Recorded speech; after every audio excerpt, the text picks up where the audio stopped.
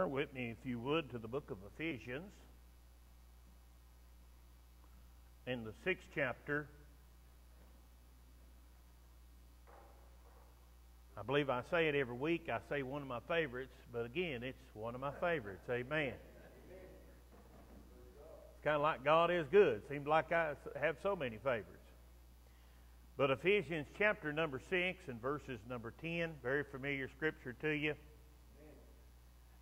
It says, "Finally, my brethren, be strong in the Lord and in the power of His might. Put on the whole armor of God, that ye may be able to stand against the wiles of the devil. For we wrestle not against flesh and blood, but against principalities and against powers and against rulers of the darkness of this world, against spiritual wickedness in high places. Wherefore take unto you the whole armor of God, that ye may be able to withstand in the evil day. And having done all to stand, stand therefore, having your loins girt about with truth, and having on the breastplate of righteousness, and your feet shod in the preparation of the gospel of peace. And above all, taking the shield of faith, wherewith ye shall be able to quench all the fiery darts of the wicked." We've been many times to the armor of God that you and I need.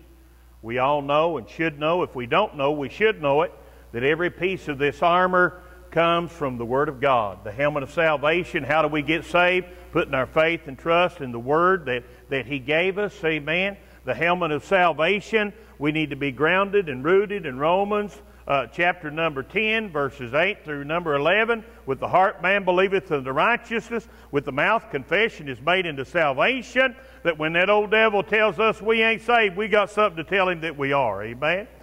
We know that our loins girt about with truth. St. John 17 and 17 says, "Sanctify thyself with truth. Thy word is truth." Amen. And I'm here to tell you, if you wrap yourself in the truth of the word of the gospel, amen, glory to God, it shall protect you, amen. With the blessed plate of righteousness, amen. What is righteousness? Doing what's right. Where do we find out where to do what's right? We find out where to do what's right in the Word of God, Brother Raymond. Is that right? Amen. If you and I always stand up and try to do what's right, it'll be a protection to you and I today. Amen. Praise God. The sword of the Spirit, which is the Word of God. Amen. Putting on the shield of faith. Faith cometh by hearing. Hearing by the Word of God, to protect ourselves against the fiery darts of the wicked. Amen. Is that right?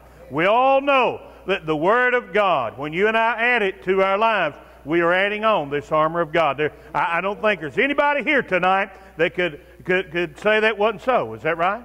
That's what we have to do. Amen. We have to do that. But we're going to look at a few things here tonight. I just wanted to lay that out there to you real quickly. And amen, then we'll come back into this chapter.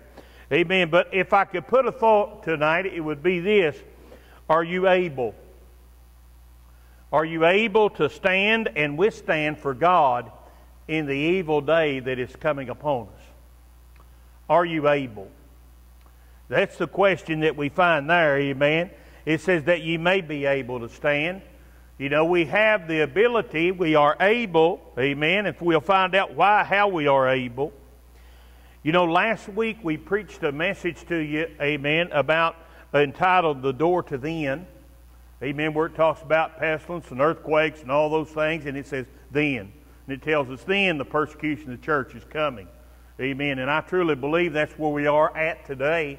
Amen. We've seen that door open. Amen. Glory to God that the persecution of the church, we listed several things to you on Sunday. Amen. That is beginning to happen. I believe that was this past Sunday. Was that this past Sunday? Amen. But believe it or not, some more happened in just the past few days. It seems like time is beginning to speed up very quickly for us. Amen. And I want you to listen to this. It's a news article. Amen. On Saturday at noon, Christians gathered at a prayer event in Portland. Oregon. Now, if you remember in Portland, Oregon, if I'm not mistaken, that's where they took over the police station and kept it for so long a period of time. Is that correct? I don't know that they believe in law and order too well. Amen. And there was a shocking video, and I saw that video. Amen. I always try to make sure that if I bring you anything, it's not just from one source, it's from 2 or 3 sources. And the reason for that, there's so much that's not true today, but I saw this video, and there was a shocking video taken, and it was showing what people believe to be Antifa. And the reason they believe them to be that is because they, just like Antifa has done in the past, they pulled them masks over their face and toboggans and all that kind of stuff and black uniforms, and glory to God. And they just came rolling into this church event, an outside event, carrying shields and weapons, the article said. And I saw those shields in the video that I saw. And they started throwing flash bombs at everyone and macing people, also throwing rotten eggs. And they even threw a flash bomb into a group of kids ages 4 months to 10 years old. I never thought, well, the Bible tells us it was coming. He said that we were going to suffer persecution in these last days that you and I are living in, amen. But I never thought that I'd see, it seems unreal to me now that I see this happening. I don't know about you, but it does to me. I really thought most of the persecution that the church would suffer today, at least at the beginning, amen, would be lawsuits and churches and laws trying to distribute against them. I never really imagined that I would see someone try to get an event, a prayer event, amen, and try to shut it down by force. I never really thought I'd see that day. But I told you then that I thought we wasn't just looking in the door to then to see how that persecution was happening, but on Sunday we talked to you just a little bit about maybe that we'd already stepped in that door and some of that persecution beginning to happen. And in my mind, I see it right here. I don't know about you, but in my mind, I see it right here. We see also that an American pastor, his name was Ray. Ray was arrested in London for preaching that homosexuality was sin. He warned, be prepared for persecution. Be prepared for persecution. 3,462 Christians were murdered in Nigeria in 2021. We're in the 8th month of 2021. And 3,462 have been reported murdered. And this is not by a Christian organization that reported this. This is by a organization called the International Society for Civil Liberties and Rule of Law. I can't imagine that. I can't imagine it. I am very upset with our Portland police. Now, they gave a report. It said that they didn't intervene, but they gave a report that they never made it to the scene until something happened. If they did, they ought to be put in jail themselves for not doing something about it. If they're not going to be our police, they need to stand up and be what they're paid to do. If not, they need to go home. They need to go home. You and I today, amen, we are seeing many things happen. If you're not ready to meet Jesus, you better get ready. If you're not strong in the Lord, you better get strong. Because I believe these last days we're going to see some persecution in this land that you and I live in. It may be not knocking at our door right yet, but I believe we can almost hear the footsteps. We can almost hear the footsteps. But the real question is today, are we able to stand and withstand for God? The Bible says, finally, my brethren, be strong in the Lord and in the power of His might, and put on the whole armor of God, that ye may be able to stand. And what does the word stand mean? In the Strong's Concordance, giving us the Hebrew word, you know I can't pronounce it, but I'll give you the Strong's number. It's 2476. And it means to abide, to appoint, to bring, to continue, to establish, to hold up, to present, to set up, to stand, by, forth, still, and up. And I put beside every one of these little definitions here, abide, bring, continue, establish, holding up, presenting, and setting up. I put a little comment beside of them. To stand means this to me, to abide in Him and His Word. Amen. It means to bring up His name when it's not popular. It means to continue in the things that you and I have learned. Amen. I believe that's what it means to stand for God in this evil day that is coming upon us. Amen. It means to be established in His will. Amen. It means to hold up His cross. Amen. It means to present His gospel. It means to set up His church. Amen. I believe that's what it means to stand for God.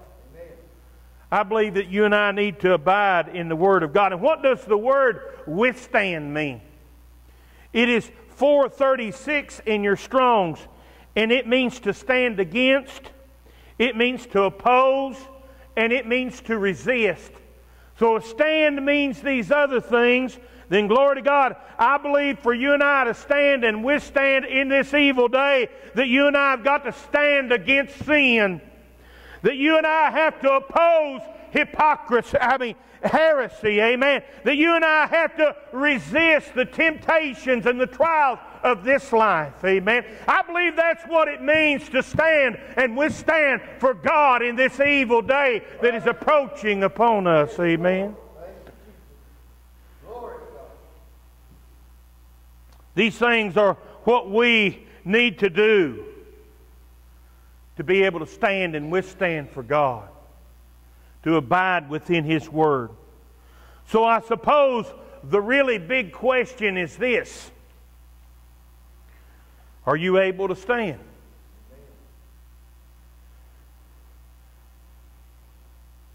Are you able to stand in this evil day?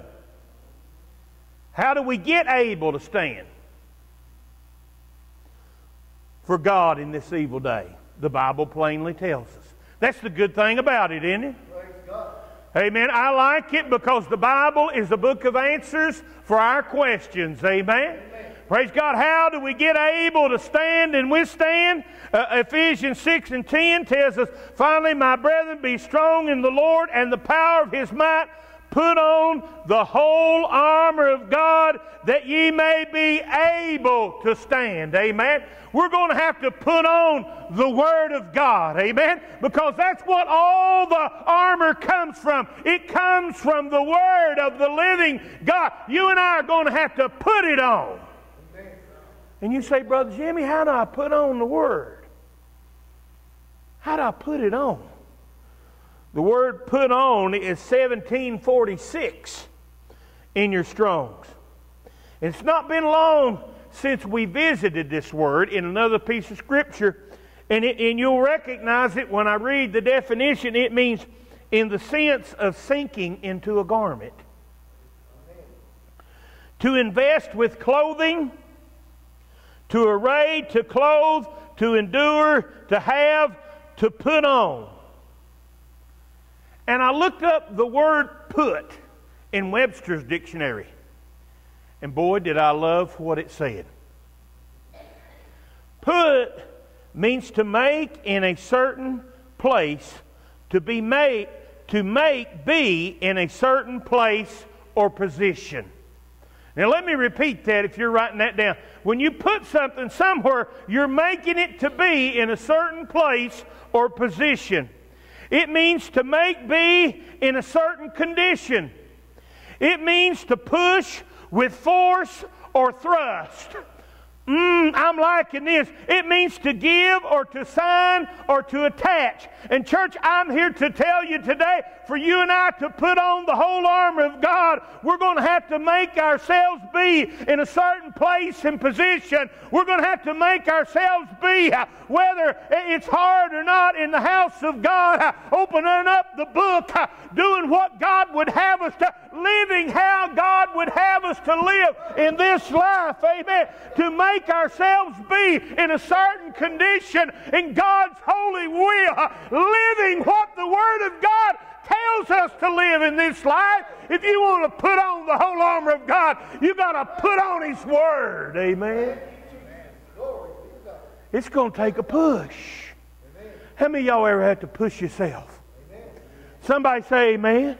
How many of you have to push yourself with force to do what you know that you need to do? How many of you ever have to give yourself a little kick, amen, to read like you need to read, amen? How many of you know the only morning you can ever sleep in is Sunday morning? It's the truth. It's the gospel truth. I can't sleep past 7 o'clock. Never do through the week, amen. But glory to God, and Sunday gets here every time. It's past 7 when I get up hardly. Just about, not always, but just about. We've got a little helper. Somebody say amen. And I know what his name is. I believe we preached a sermon on him one time. A helpful little booger. Somebody say amen. The old devil, Beelzebub, what all the names that he's got. I'm here to tell you today, church, that you and I today, amen, are going to have to put on. Amen.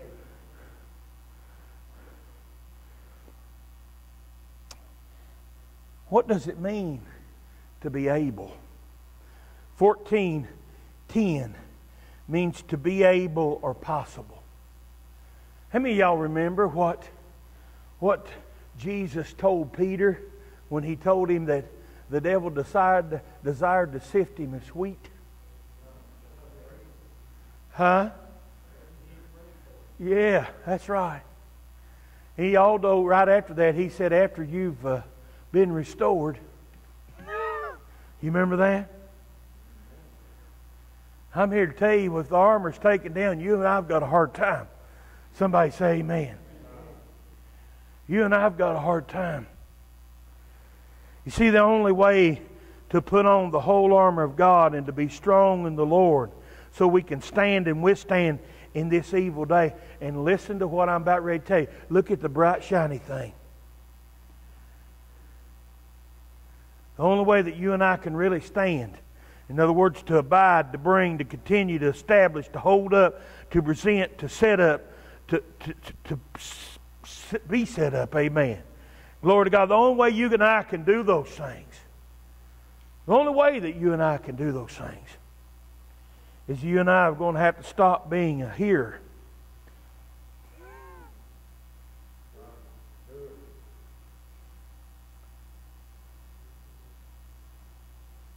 How many of y'all ever guilty of, well, I won't ask that question.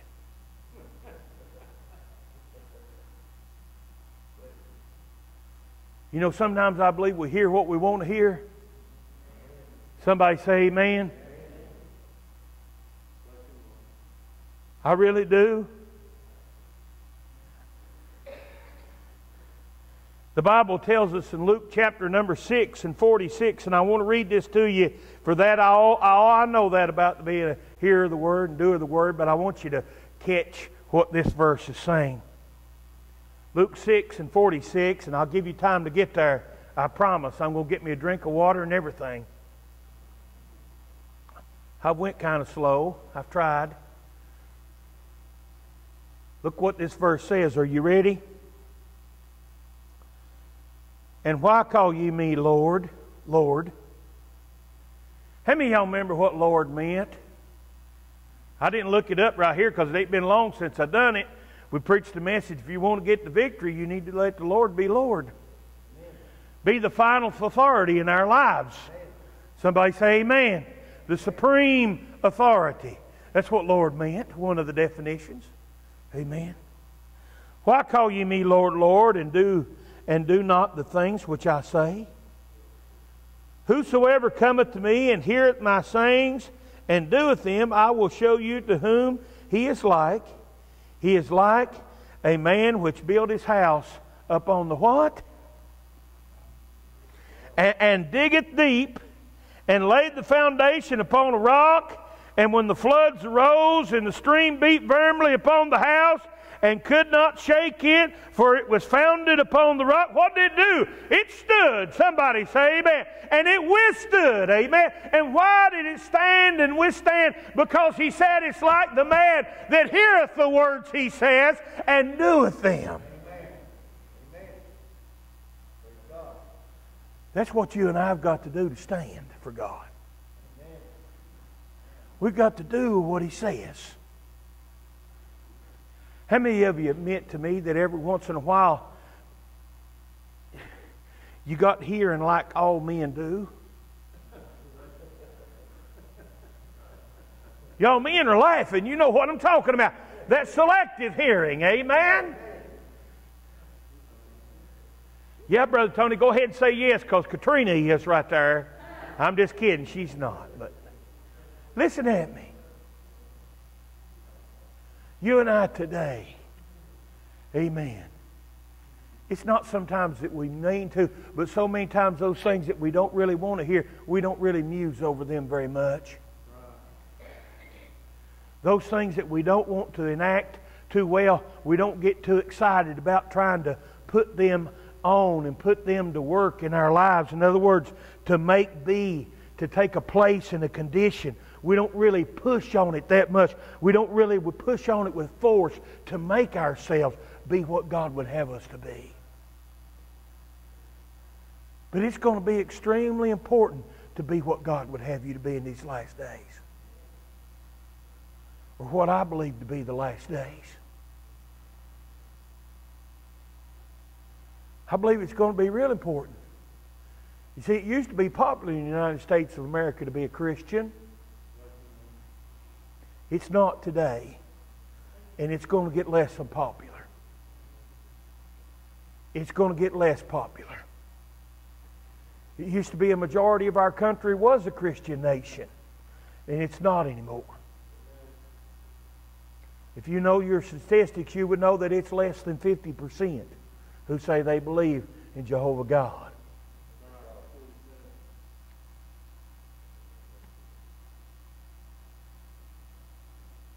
You and I today, who else is going to stand for God if we don't? Who else is going to withstand this evil day if you and I don't? The world needs to see Jesus. Yes, Lord. You and I need to be a light to a lost and dying world. Yes, Lord. Amen. When I seen Jesus the best, so when it said he opened Donnie's mouth.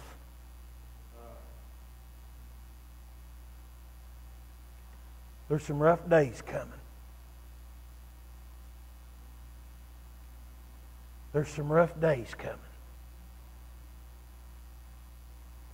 You and I today, I'm not trying to be discouraging to you. We had some AP classes here recently, amen, and that's what they were. And that's what I call them, because I'm here to tell you, if you're able to do them, you're an advanced pupil in Christ Jesus. It's a true statement. Ready for advanced placement in His army. And I know it's not popular. I know it's not what a lot of people want to hear, but it is exactly what the Word of God says. And I do mean exactly. You see, the last days has been upon us for a long time. But it's getting real close to that time. You say, Brother Jimmy, when is it? I have no idea, and nobody does. If there's somebody who tells you that does, go ahead and stand up and call them a liar, because that's what they are. Because the Bible says, and you say, Brother Jimmy, that's a harsh word. Yes, it is. But the Bible says, no man knoweth the hour or the day. So what does that make them? That's exactly right. Don't be fooled. Jesus is not going to set foot on this earth the next step. He's going to part in the eastern sky, and the church is going to the house. Amen. So when they call and tell you Jesus is here, Jesus is there, amen, as they tell us in the book of Luke, we need not believe that. Whether they call fire down from heaven or not. Amen. What did Paul tell Timothy? I believe it was Timothy, amen, when he wrote, he said, if it be an angel or me or somebody else, amen, and any other gospel, then don't believe them. Do not believe them. Church, I know where we are, but that's where I think we are. You say, Brother Jimmy, you ever been wrong? Yes. Be lying to you if I wasn't, Brother Amos. But it's what it sure looks like to me. I've never seen a time where some group come and tried to break up a Christian event, a prayer meeting. Never seen that. I can't imagine the immorality of trying to throw a flash bomb. I mean, those things can be a little bit dangerous, and trying to throw that into a group of children. How ungodly and unholy are you? But this is the day and time that we live in. It is the day and time that we live in. For some reason, I feel like I've missed something. Oh, there it is. I wondered why. And I'm not trying to get on any particular thing, but something that came across in the news that just blew my mind. And it's the way that persecution is going to be opened up on the church. And I want to read this one thing to you, and I'll close. And it says the American Medical Association. How many of you know the American Medical Association? The American Medical Association is recommending the removal of sex from birth certificates. In a move, it says, will prevent discrimination based on gender identity, but that critics say it is anti-scientific, anti-science. Seems like it to me. Seems like it to me. Makes no sense to me. Does it you?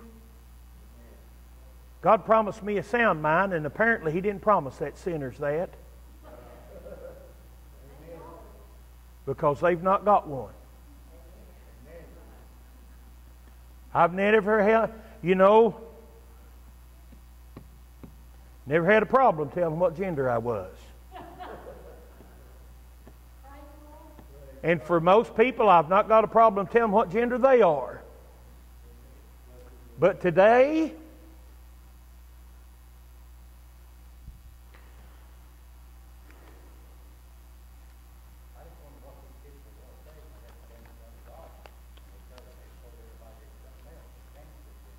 I have no idea, brother. Brother, there's going to be a lot of people surprised when they stand before God, because He said, we'll say, we prophesied in your name. We've done it, and He said, depart from me, because I never knew you. There's a lot today that claim to know Jesus, but I don't believe they do. Because the Bible, if they did, they wouldn't be calling sin something that it's not. And they couldn't do what they're doing. When I fall short, God whoops me. How about you? When I don't do what I need to do, does God whoop you? He sure does me. And it don't take me long to figure it out. God loves us today. You say, Brother Jimmy, why are we preaching hard to the backbone of the church, to the faithful, to the Wednesday night crowd? I suppose because we're going to have to be that much stronger. Amen. I don't know. And we need to be reminded of what it takes to stand for God. It takes the Word of God.